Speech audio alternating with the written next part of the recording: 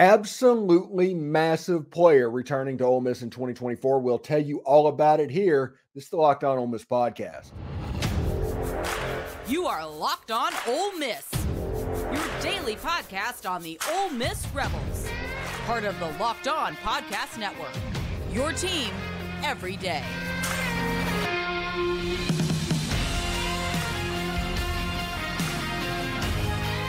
Hi, I'm Stephen Willis, and I'm likely the only person that you know and will hear from today that has worked in the Manning Center at Ole Miss and had a job in the national media at Yahoo Sports. Thank you very much for joining us. Today on the show, we talk about how Ole Miss just got their second most valuable piece to return in 2024, and Walker Jones also put out this cryptic tweet hinting at maybe 4 more, or maybe he's just really excited about that one. We'll talk about that as well. As I mentioned, I'm Stephen Willis, and this is the Locked On Ole Miss podcast, your daily podcast on the Ole Miss Rebels, part of the Locked On Podcast Network, your team every single day. We're free and available on all the podcast apps and on YouTube. Thanks for making Locked On Ole Miss your first listen every day, and a special hello to the everydayers that make the show what it is. Today's episode is brought to you by FanDuel. Make every moment more. Right now, new customers get $150 in bonus bets with any winning $5 money line bet. That's $150 if your team wins. Visit FanDuel.com right now to get started. Anyway, as I mentioned again, I'm Stephen Willis, and thank you for joining the Locked On Ole Miss podcast. And JJ Pegues is coming back in 2024. This is a major piece. JJ Pegues is likely better than anybody that you can get in the transfer portal. JJ Pegues is going to be better than anybody that you can recruit. JJ Pegues is going to be a better option starting at defensive tackle than any player that was available to Ole Miss. So getting him back is probably one of the best transfer portal additions that Ole Miss could make. JJ Pegues last year ended up with 40 tackles, 3.5 sacks. Good player. He did some offensive short yardage work. His mobility cannot be understated. He's a hometown guy from Oxford, Mississippi, and a really, really good football player. I like the idea that JJ Pegues is going to come back. And if you look at Ole Miss's football roster, there's not a whole lot of people that have to leave at the defensive line. And the defensive front for Ole Miss was actually pretty good. They ended up in the 50s in rush defense, which I know is not exactly where you want to end up, but he was part of a unit that held teams. Ole Miss was 35th in scoring defense. We talked about before this season how this team was going to be clunky on defense, but they were going to be good in certain areas. This team was pretty good in scoring defense.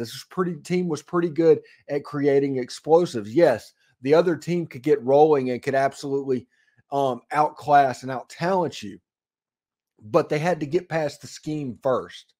You had to have the talent to negate what Pete Golding was doing defensively. And, I think Ole Miss gave up about 21 points a game, which, remember, we're 5 years past Wesley McGriff giving up over 35 points a game, even to FCS teams, to where you're like, okay, 31's a good defensive performance. I just want to give the defense kudos. Now we're at the point where 6 teams got about 300 total yards in a game out of 12. Pete Golding feasted on bad offenses all year. And in scoring offenses, he didn't give them many points. You put Ole Miss. Ole Miss is about 3 or 4 below Texas A&M in scoring defenses. Texas A&M had the best defense in the conference. So getting pieces off of that defensive unit is not a bad thing. JJ Pegues is a NFL level 3 technique. Another year playing that position is going to help him out greatly. You have Akello Stone that plays over there. You have Jamarius Brown. Everybody's going to forget about Jamarius Brown, but I'm expecting him to take a year 2 jump, and he's going to play a good bit, in my opinion. He might be the player that backs up JJ Pegues to where you do like a mentorship type situation, but expect Jamarius Brown to play quite a bit. But nose tackle, you have Xavier Harris, and potentially, if he wants to, Josh Harris can come back, although he's not one of the top 5 players that Ole Miss must bring back, but he's available at nose guard to where Ole Miss has 2 350-pound nose guards in the middle of the field. And Xavier Harris, everybody knows that. I call him the dancing bear, essentially, as agile as he is and as big as he is. The defensive line is going to be in decent shape, especially with this bumper crop of recruits that are coming in. And some of those players are going to play.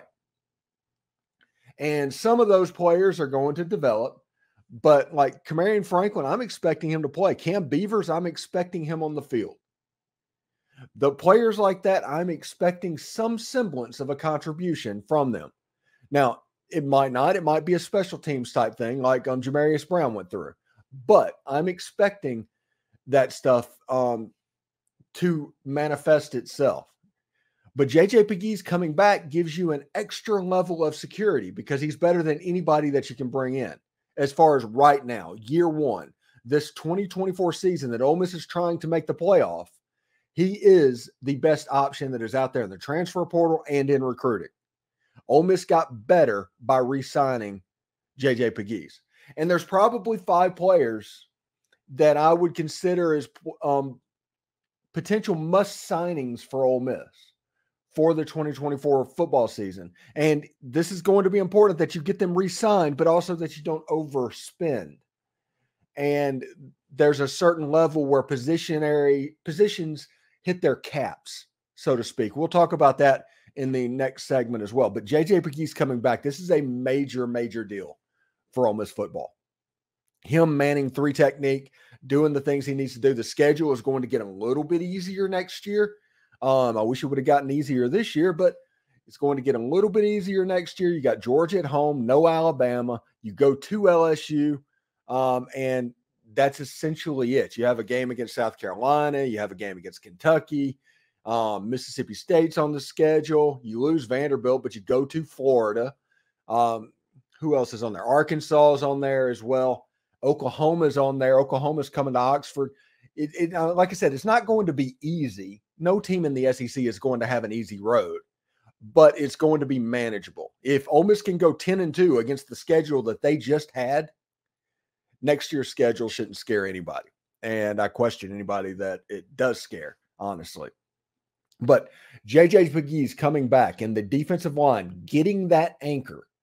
Now we can concentrate on retention on the defensive line, making sure those defensive linemen make it to campus, and find transfer portal linebackers.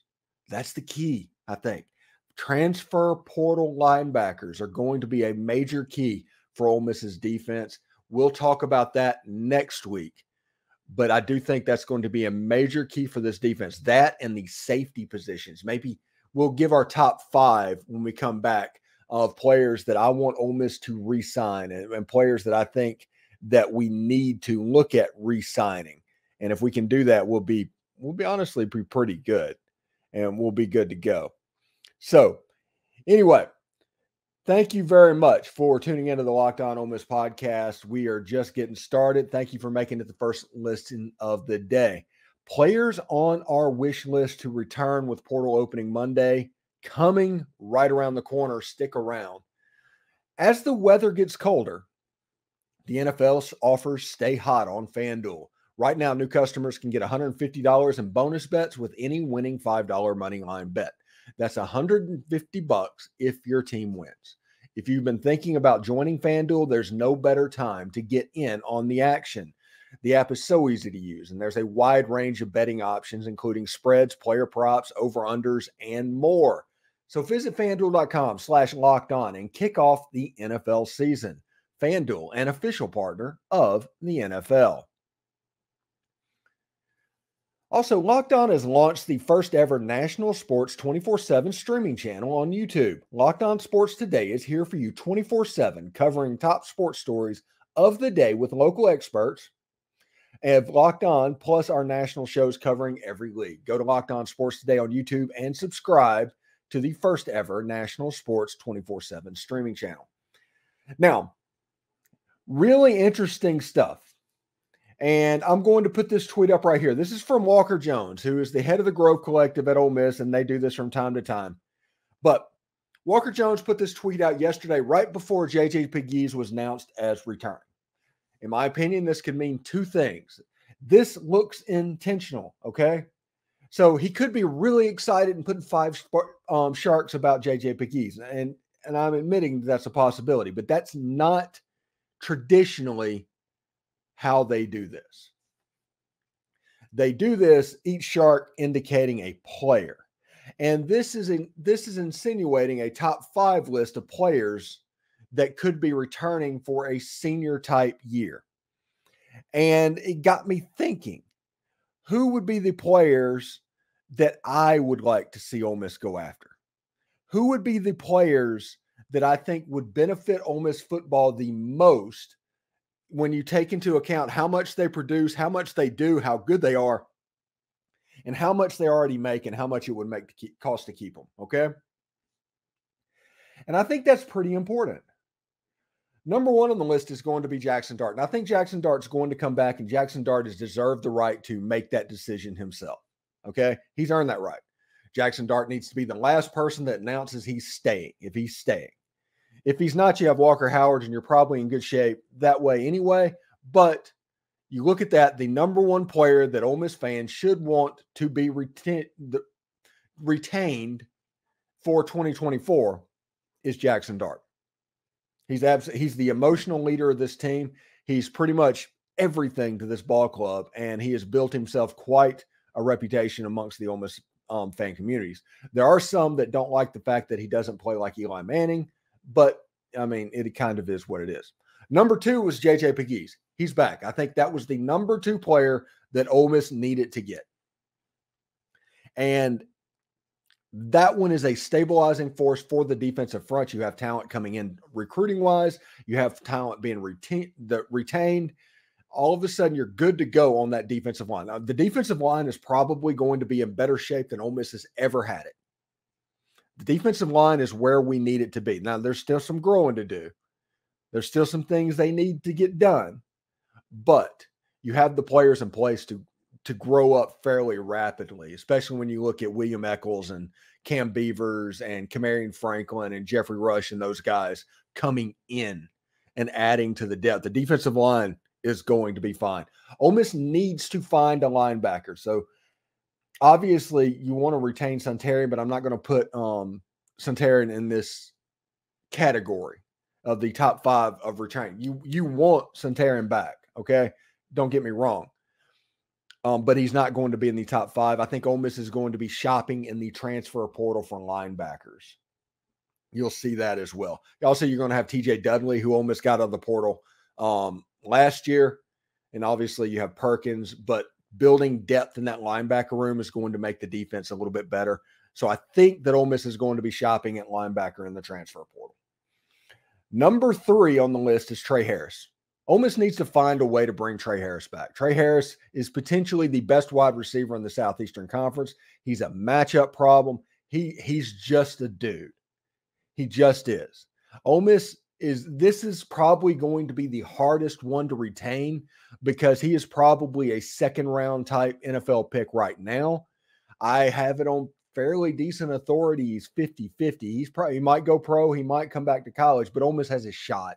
Is my point. I think Trey Harris, Ole Miss needs to work to retain him because you're going to have potentially a situation to where if Ole Miss can get a commitment from Deion Smith, you have Deion Smith on one side, Trey Harris on the other, and then you have a slot receiver that's doing all kinds of neat things. The wide receiver units has a chance to get really, really good.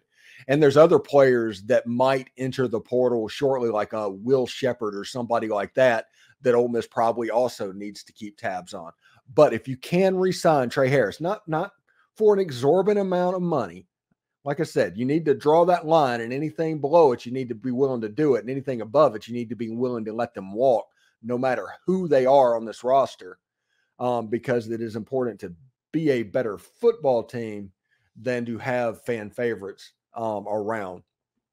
2024 playoff is the most important. But the number 3 player behind Jackson Dart, JJ Pegues, is Trey Harris. Number 4, Caden Priest-Corn. You need to find a way. Caden Priest-Corn is an adult. He has a kid. He probably is looking to get paid. He is the one that you're probably going to have to open up your checkbook for. But the value that Caden provides your team blocking and the way the run offense looks different with him in the game and his work that he put on the field as a receiver, I think he is a most important sign for Ole Miss for 2024. Either that or a tight end that can give you something very similar. Now, the tight end is not an expensive position in the portal. You'll probably be able to find somebody that can do what you want to do, but somebody needs to be found that can do what Caden Prescorn can do. And right now, the best way to handle that is to have Caden Prescorn, if that makes sense. And the number 5 player, this is going to sound weird because everybody's going to say, hey, you have not said Quinshon Judkins, and I love Quinshon Judkins. But number 5 on the list is John Saunders. The reason I bring that up, John Saunders played a position on the field that was completely noticeable when he messed up. How often did you notice John Saunders this season? He just did his job. A little slot corner, did some stuff, the physicality matching up, did some work in the run game. John Saunders played a really good year of football at Ole Miss. And, you know, it might not be that much to bring him back, but with him and potentially Trey Washington and whoever else, the middle part of the secondary is going to be okay moving forward. But those are the top 5 players that I think Ole Miss needs to look at as retention. Now, I love Quinshon Judkins, okay? Quinshon Judkins against Mississippi State, it was like the second coming Earl Campbell that night. The problem that I have with Quinshon Judkins is not necessarily a problem with Quinshon Judkins. It's the fact that he's the highest paid player on the team and he's a running back. I honestly think that if Quinshon Judkins or Ulysses Bentley or even Kedrick Riscano was playing running back, there would be some level of effectiveness that happened. Ole Miss was able to run the ball before Quinshon Judkins. I think they will be able to after. Now, Quinshon is so good, he is a fan-type favorite. And the reason I bring it up this way is so those emotional heartstrings doesn't necessarily take over. Now, if Quinshon wants to come back, we would love to have him back. And he probably deserves a little bit of a pay bump. But you cannot break the bank at the detriment of other positions of need for running back. You can't. You have to be willing to let Quinshon walk if he wants to walk. If he gets that $2 million offer at Texas or somewhere like that, you can't get in that bidding war because that'll more impactfully hurt Ole Miss's NIL situation than other positions. Like I said, Quinshon's doing great stuff right now. He's making good money. He's the highest paid person on the team. I think that probably needs to be good enough, is my opinion there. Because Riscano and whoever gets signed in and running back, I think Ole Miss is going to be fine. Ole Miss is going to be fine. So we will see. But the top 5 players, those are the top 5 players I'd like to see Ole Miss retain to bring back. And I also didn't mention Jordan Watkins. I'd love to have him back as well. I think he's a terrific slot receiver.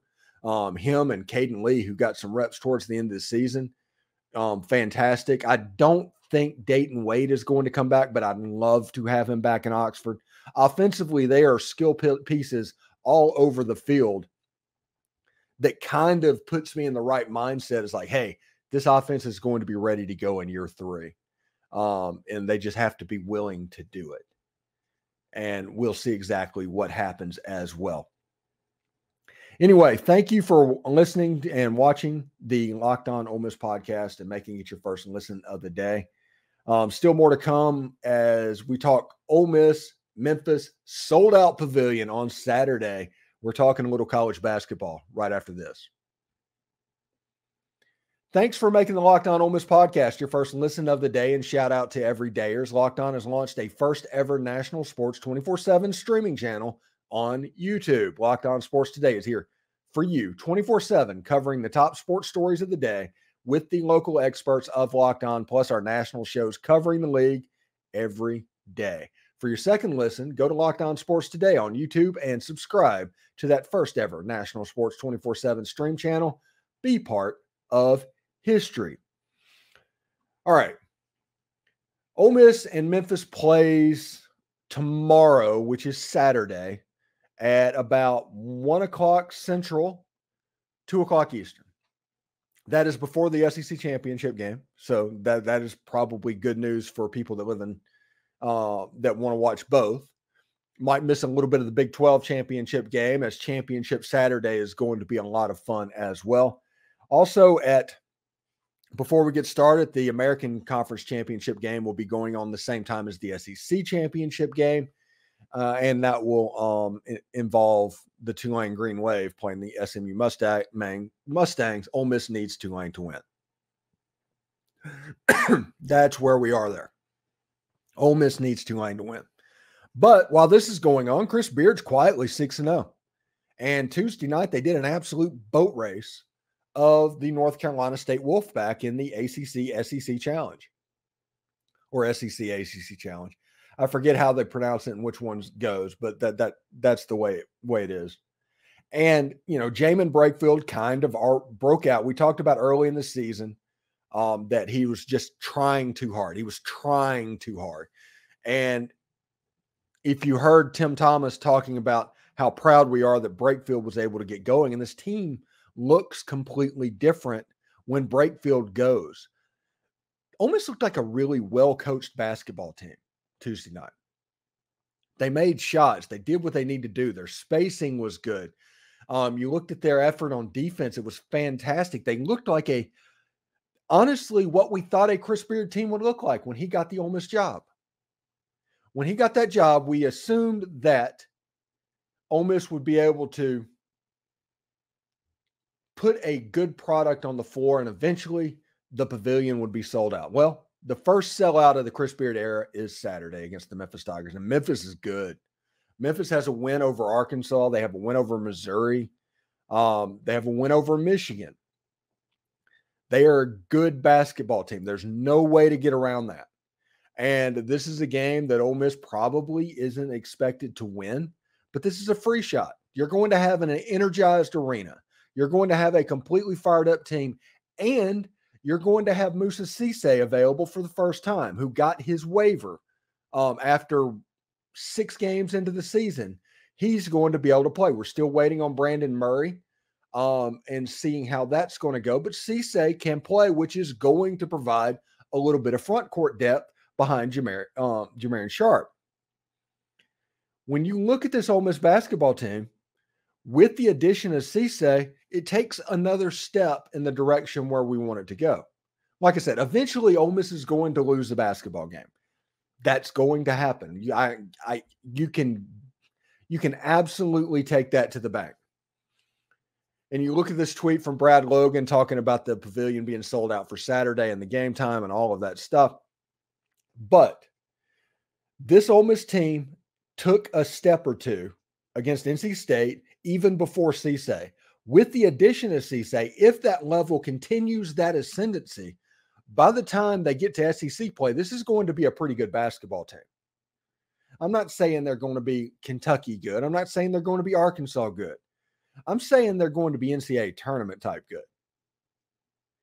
If this ascendancy keeps happening. Because if you go back and remember what it looked like when you watched Ole Miss play Alabama State, go back and remember what that looked like. Go back and remember how you felt those first couple of games, those buzzer beaters in the Tad Pad against Sam Houston, squeaking by Temple. Remember how you felt watching those games. You're like, man, this is going to be fun. We're going to need to get to this level, but how do we do that? Obviously, it's going to be a slower build than I thought it was going to be. How do we get there? And then against NC State, it just clicked. And oftentimes, whenever a new coach comes in, you have a situation to where you have spurts of good basketball where you can see it. Against Alabama State, even there were spurts. There was 2 or 3 minutes to where you're like, okay, this is how it's supposed to look. And then it turned into 6 minutes. And then it turned into 8 minutes. And then it turned into 10 minutes. And against NC State, it was like 35 minutes. And that has to be a good feeling for the confidence of a group of players that is only going to get reinforcements from here. Mousa Cisse is going to be on the floor the rest of the year.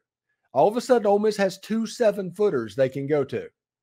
Whenever one gets tired and needs a break, you can put the other one in.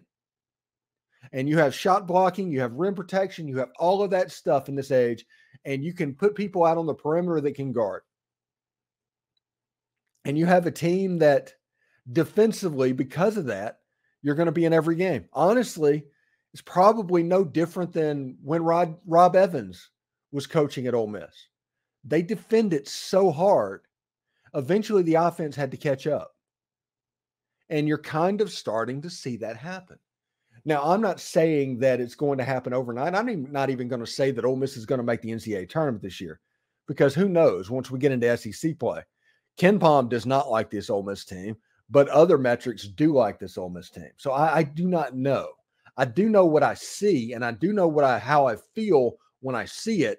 And what I see is a team that is quickly gelling, quickly understanding how Chris Beard wants to play. And because of it, they can look good at times, not just okay, not just confident, not just competent. They can look good. And because of that, the longer that stretch goes out on and the more consistent they can get, the better this basketball team can be. Like I said, we're still waiting on the waiver from Brandon Murray. And once he gets in there, if he gets his waiver, it's Katie bar the door a little bit. But you can see this basketball team playing at another level. And they get another opportunity with a sold-out pavilion Saturday at 1 o'clock Central Time against the Memphis Tigers in a big game. And if Ole Miss can get past Memphis, they have a chance to go undefeated through non-con. And if that happens, man, they're sitting pretty. They're playing with house money at that point. But get through Memphis, indeed. So it should be really interesting to see exactly what happens.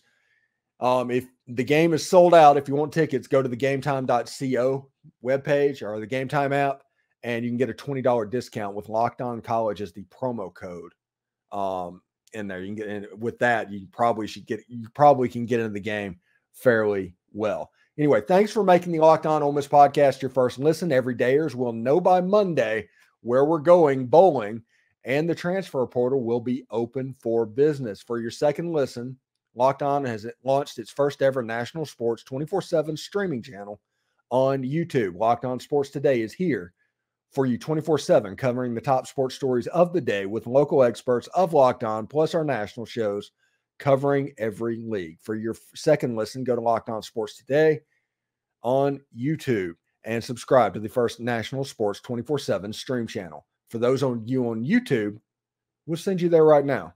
Anyway, hotty toddy.